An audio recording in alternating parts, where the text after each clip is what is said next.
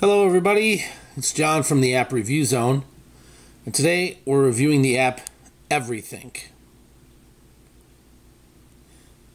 Everythink is your a productivity app. As you can see from the main screen, this is the main screen that loads when you load Everythink. It has I'll get a little closer. It has a notes that you can use, like post-it notes. It has a date book right there. These are attachments.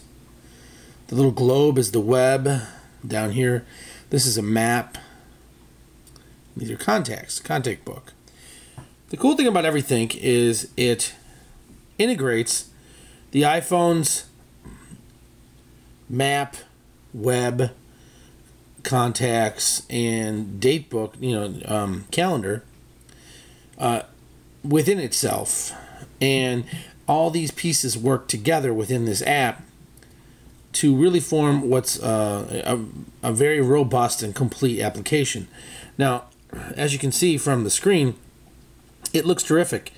They use this nice purple background to kind of show that the notes are pinned to the wall. You've got the hardwood floor there. Graphically, it's really kind of nice. I was pleasantly surprised when I saw this app. So why don't we start with the notes, and then we'll kind of go through the functionality a little bit. So the notes, as you can see, this is the notes screen. I've got a couple of notes on the screen that I created. If you look here real close at the green one, Happy St. Patty's Day, hey! But the way you do this is you just tap the little plus, and it creates a new note for you. Now, if you don't like this color, which is green, you can press the arrow down below, which is right there. All right, tap it.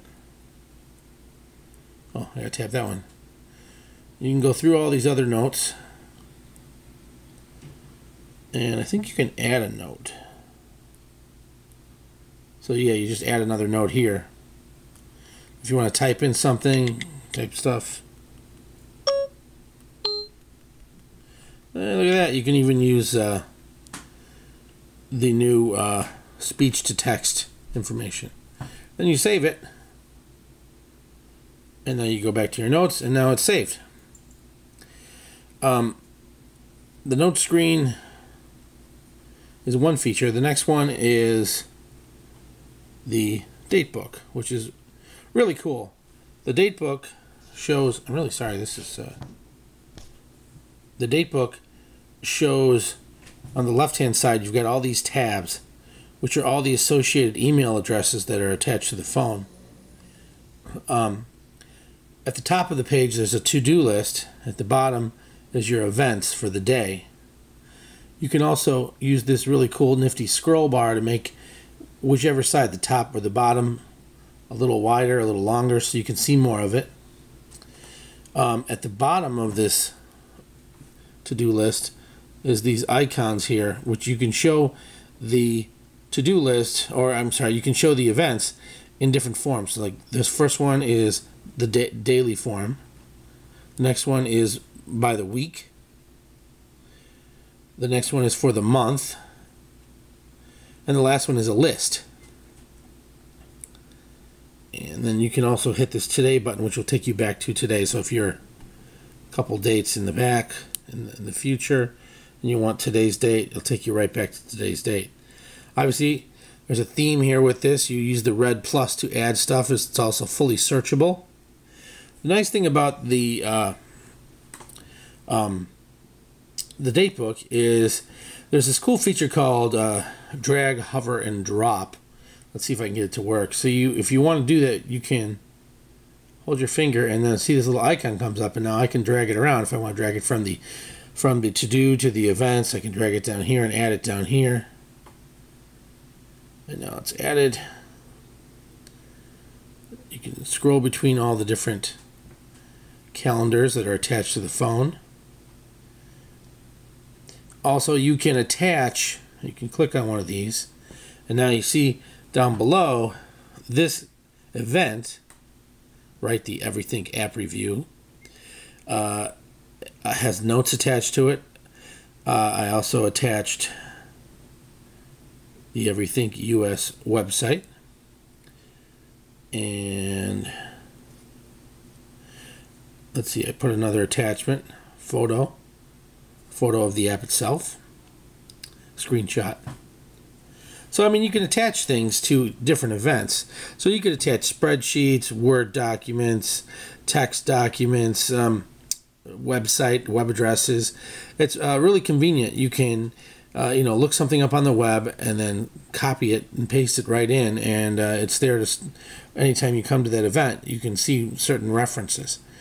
One of the cool things I like is this map. So you can come here to the map. Now you see these pins on the map? Well, these pins are mapped events that are in my calendar that were able to be plotted either based on the address in the contact that I'm meeting with, or it was looked up. Like, for instance, I have a, no, that's not it. I have a event to go see my dentist. Well, I can't find it right now, but I have an event to go see my dentist. The dentist is at a specific spot. I don't have the address of my dentist in my date book. I just have the name of the dentist's office in my date book. And what happened is, through using Google, the app was able to look up the name of my dentist and then plot a spot on the map based on the address listed in Google. It was it's kind of convenient. I really do like the way they got this set up. Let's see, contact book. Obviously, the contact book uses all the contacts from your iPhone. They're fully integrated, so you can add a contact into this. And if you look here, it even looks very similar to the iPhone's contact layout. You can add a contact here, and it will be listed in your phone. You can also, alternatively, add a contact on your phone, and it will be automatically pulled into the app. This is a really nice looking app. It's very well laid out. It has a lot of great functionality to it. It's very useful. I never had any trouble with this at all. I would say that for $4.99, this app is a steal. It's a 5-star app all the way, and but don't take my word for it. You should go out and get it yourself and try it out and see what you think. But I really like this app. I'm highly recommending it. It's Everythink in the App Store, and you can also find it in the link at the bottom of the written review. This is John from the App Review Zone saying have a nice night, and we'll see you next time.